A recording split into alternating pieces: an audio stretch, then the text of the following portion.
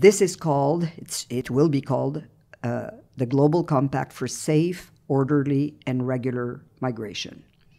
And therefore, the corollary is that it's an international effort to curtail, if not eliminate altogether, which I concede might be a little too ambitious, but to curtail unsafe, irregular, disorderly migration. That is, to acknowledge the reality that human mobility has always been with us and always will be.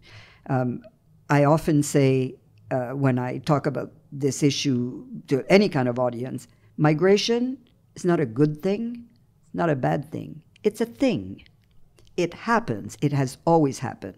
So we know that human mobility is with us to stay. And frankly, in terms of how well we've done as a species in organizing ourselves, this is not a particularly currently success story.